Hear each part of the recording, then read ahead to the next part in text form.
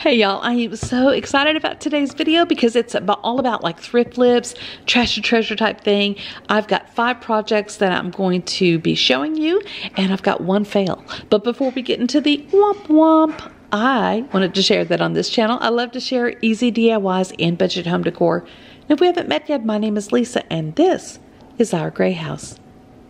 Before we get into all the fun and excitement for today's video, I wanted to share that this video is also part of a playlist. It's called the Third Thursday Thrift Flip Open Invite. It's hosted by my friends Elizabeth from Rustic Chicks Design and Tammy from the Rusted Willow, as well as the co-host this month is Leanie from Crafty Leanie, and I had to insert this little updated voiceover because I had the wrong name and I didn't want to miss her. So there you go.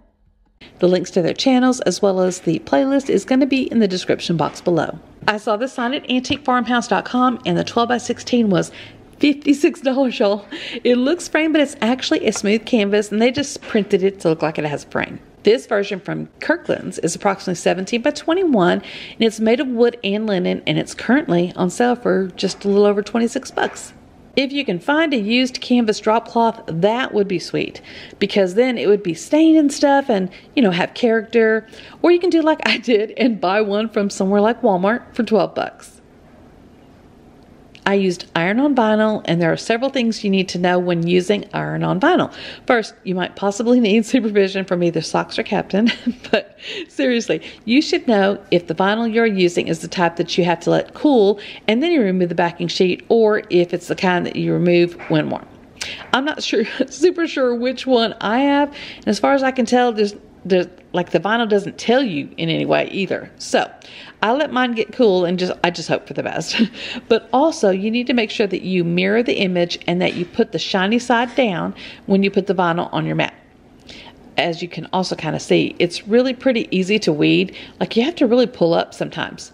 It's also good to weed out the inner parts of the letters before pulling up the surrounding part, because the backer sheet is pretty sticky and it'll be a tad like annoying to always have to have your hand sticking to the backing sheet. Well, at least it is for me. And one thing though is on this particular project, I used the font Misha Hiptone, I think it says. Anyway, is because of the lines, you know, they're kind of delicate. I actually messed up the vinyl and had to start all over. And I mean, I probably could have just redid the part that was messed up, but I thought it was just easier to chuck it and redo it. But you're going to see what also happens. Man, I was really hopeful for this one too. I was going to make this kind of like a scroll thing, so I'm just measuring out the paint stir sticks and seeing how, or like where I need to cut them. And then I'm going to use one of my, I don't know, it's my circular saw. I'm going to use that to cut it because I don't want that indented end on there. And so I'm just kind of measuring where I'm going to need to cut it. And then I'm taping it together so I can just make one cut. I am going to stain the sticks with Waverly Wax in the color Antique. And I kind of do a mixture of techniques on this. I paint it on and then wipe it off with a scrap damp piece of cloth. And then sometimes I just use the cloth to wipe it on and wipe it off. You know, whatever works. It all comes out pretty much the same, and there's a little less to clean up when you use a scrap piece of cloth. So I'm all ready to, like, you know, iron on the decal. And I do have a Cricut press. It's a big one. I wish I'd gotten a little bit smaller one, but you know, it all works. And I don't want the Cricut Joy. I mean, I do want the Cricut Joy, but I didn't want the Cricut Joy for this project. So anyway, I'm pressing down. I don't think I pushed the start button at this point, but it's not really going to matter because you'll see what happens next. And I pressed all the way around, and then when I went to pull the backer sheet off, a lot of the little parts of the letters came off, like the end of that H and the S, and it just, you know, it wasn't sticking down. The letters are so delicate, I guess. Maybe they weren't thick enough. Maybe I didn't, I don't know, turn around 3 times and hop on one foot. I'm not sure. It didn't work. And I was excited because everything was looking good. It looked like it was really going to work. Oh well. Sometimes you win and sometimes you lose. I had some scrap pieces of wood and I painted them all black, all sides, and then I went back and painted one side white, and I used Rust-Oleum chalked ultramatte paint in the color charcoal for the black and linen for the white. I had printed out some images and I tried to, you know, size them down. You also have to remember to reverse the image or mirror it before printing, and I try to cut it down kind of close to the actual image. And on a couple of these I did not, and it makes it a little bit harder to work, but you know, not much, and it's just easier if you cut it down more. And I used Mod Podge when I do mine, and I added a thin layer, and sometimes this takes a little bit of practice to get the right amount, but it's not like you have to be super exact or anything. Just make sure you get the Mod Podge on all the image, and you'll see why in a minute. You're gonna dip your fingers. You're gonna dip your fingers in some water, and then you're gonna kind of start rubbing the paper away. And I put enough water on the paper to see that it's wet, and then I just kind of start rubbing in a circular motion. And if you rub too hard, it will take away some of the image, so don't get too enthusiastic about it, but just kind of keep rubbing, and that's pretty much it. And this is how they turned out. And as you can see, I rubbed a little too hard on the L on silent, or maybe I didn't put enough Mod Podge on that one, and some of the paint kind of wore off around the edge. But I like the rustic look. I like the simple look of it all. And yeah, see, walking in a winter wonderland, I mean, you kind of know what it's supposed to say. I hadn't done this technique in a long time, and so I just thought I would try it again. I had actually seen Tammy from the Rusted Willow do it recently, and I thought, oh, I need to do some of those, because I had some extra scrap wood that I'd gotten for free. So anyway, there you have it. That's how they turned out. I got this little sign from Pop Shelf, which I think is part of the Family Dollar family. It was on clearance, and I want to say it was like $1 or something, because I thought to myself, this is pretty much what I'd pay at Dollar Tree, so why not? And I just taped off the inner frame with some painter's tape. And I'm painting it with Rust-Oleum's chalked Ultra Matte paint in the color Charcoal. And I do like the color, but I also wish it were a tad more black, because, I mean, well, just because I do.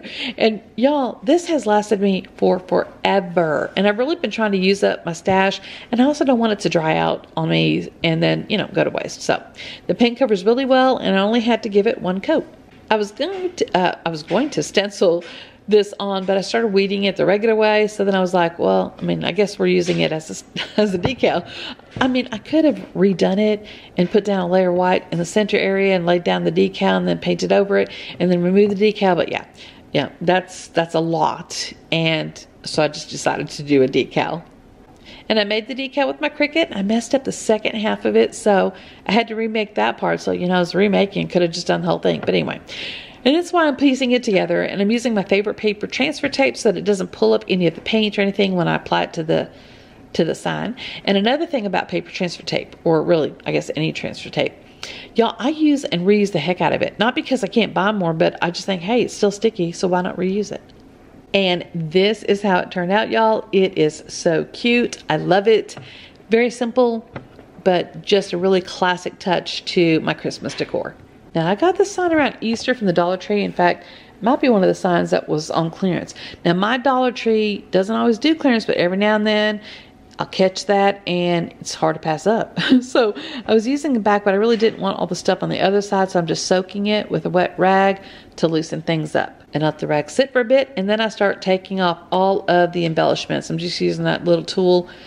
You know, that little tool bends a little bit easy, but, you know, whatever. I guess I could have used a screwdriver or something. Anyways, I'm just trying to get all this stuff off so it's just not, like, making it bumpy. And once I get all that stuff removed, I use a sanding block to smooth things down. Actually, even take it outside and sand it with my sander thing, but just trying to make it smooth. And I'm using Folk Art paint in the color Linen, but it's a different color linen than the Rust-Oleum linen. Anyway, I'm using that as a base coat, and I'm just giving it one coat, as I don't necessarily need to have full coverage on this. I printed out a decal, and I'm just using the reverse weeding technique and pulling out all the letters so that I can use it as a stencil. And I used paper transfer tape to apply the transfer to the sign. I mean, this is easy peasy, y'all.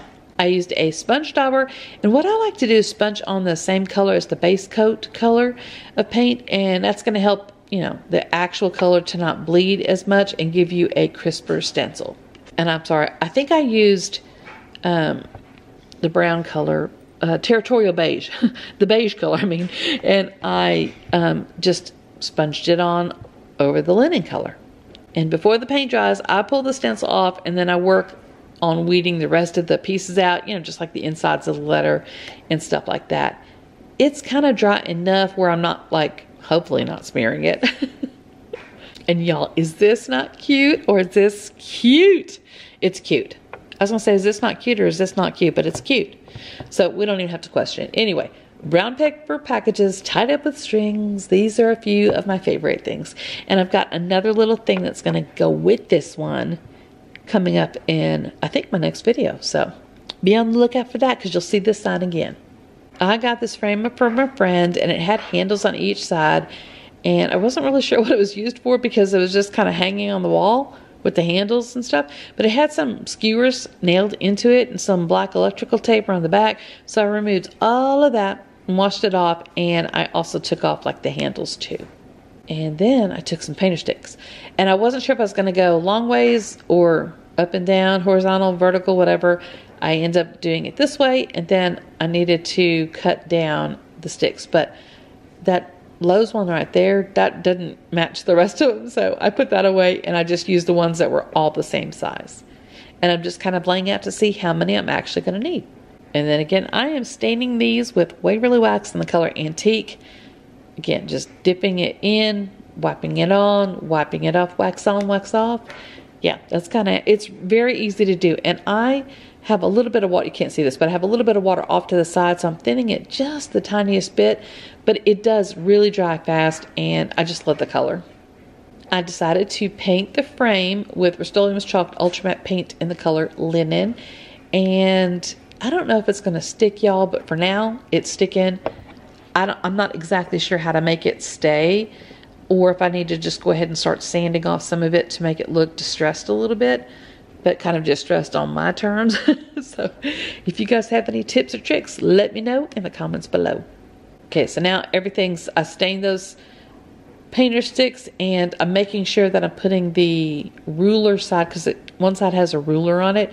I'm making sure that that side is facing up towards me, because that will be the bottom of this little piece. And I'm just using some wood glue and gluing it down. I may go back and staple it in, but for now, I'm just gluing. It's turning out okay. Then I'm going to show you me gluing it some more. Why? Oh, you know what? I had to cut it down a little bit more because I had measured it, but for some reason the sticks weren't fitting that great, and then these were just sliding in a little too easy, but that's okay. And I'm going to take this time to tell you guys I have a Facebook group, crafting group. It's called Crafty DIYs on a Budget. Link will be below if you want to join. Share what you're working on. We all want to see it and encourage you and support you on your crafting journey. Anyway, it's turning out really super cute. This is how it looks. I love it. I think I just really love it. So there you go. I don't even know what more to say about it. I have not put the handles back on because I was trying to decide if I want to do black handles or maybe like that rub and buff stuff and like a gold handle kind of thing. I don't know. Let me know what you think about that in the comments below. But for right now, it's a tray. I love it. I think it looks really cute. And I love that I used that linen color and the contrast to the antique wax. I think it looks beautiful. This is the project that was a long time coming, because when I lived in my old house over almost 5 years ago, I had a sign over my map, and I'm going to show you that in a minute. But anyway, this is the sign. I'm redoing it. It was from Hobby Lobby. I had to fill in the little grooves because it had some etching in it, and I filled that in with some like joint compound and just made it smooth. I painted the inside white as you saw, and I painted the outside with the charcoal gray. Now I'm taking this decal that I had to split it up because it just wouldn't all fit in one thing. And so I thought I had a video showing you guys how I pieced it together. But I guess I don't. But here you can not really see me, what I'm doing, but I'm applying the transfer to the sign. I wanted to show y'all kind of like what's going on right here. Not the mess, but... and not socks, but I am placing the decal onto the sign to kind of see where it's going to go. And because the Cricut can only cut out so long, because I have a Cricut Air Explorer 2, I think, it only cuts out, I think the max is 23.5 inches. And so you kind of have to piece stuff together. So in order to do that, what I did was I put a period at the end of one part and a period at the beginning of the next word, so that way I could know where to place it, because if I lift this up, there's a period here and there's a period here. So I know I just need to line these up, and then that should make it to where it's placed just like I like. When I transfer it, I'll have to be super careful to not transfer this over, of course, because I'm actually going to use those as the exclamation points, the bottoms to the exclamation points, and which it didn't have an exclamation point. I used a Grinch 2.0 font, and it didn't have an exclamation point in there. My allergies are killing me. Anyways, so I just used 2 letter L's, and then I'm going to use the dot, and that's how I'm going to make that. It'll work fine, but that's how it's looking so far. Oh, also I need a comma right there. They didn't have a comma and an apostrophe. So that's how it's looking so far. I'm going to use my paper transfer tape to put it all together in one big thing, so that way, you know, we don't have any issues there. And I'm just going to put a small piece of, what do you call it? Parchment paper right there where the little dot is, so that way it doesn't lift that up at the time that I'm transferring. So yeah, I'm going to try to measure a little bit. Y'all know I measure with my heart, so that's what I'm going to pretty much do, but I'll kind of use, I don't know, I'll kind of measure to make sure it's pretty much in the center where I want it. So this is part of my craft room area. If you check back with me in January, I'm going to do a craft room tour. Anyway, the sign's going to go right up there. I'm pointing right to where the sign's going to go, and it's going to look great because it says, "Oh, the places we'll go." Now, I am missing an apostrophe on wheel. I am missing a comma after the word "oh." So I do need to add those, but I love how this turned out, and I think it's just going to look great on top of my map. And on the map, I put little pins to all the places that we visited. So isn't this cute? I just love it. And I use the font Grinch 2.0 in case you were wondering. Thank y'all so much for joining me today. I really do hope that you enjoyed all the crafts that I made today. Let me know which one was your favorite, and tell me in the comments below, because, you know, I need to know what you guys think about the handles on that tray, for example, and what else I should do to, what was the other question I asked you? I don't know, but answer it below. And don't forget, I've got a crafting group. The links to the host channels and the playlist is going to be in the description box. All the goodness is down below in case you want to check it out. And I hope you have an awesome day. And if you want to follow me on social media, like here on YouTube or over on TikTok or Instagram, my handle is Ivory House. But just don't follow me in real life, though, because that's creepy. Bye.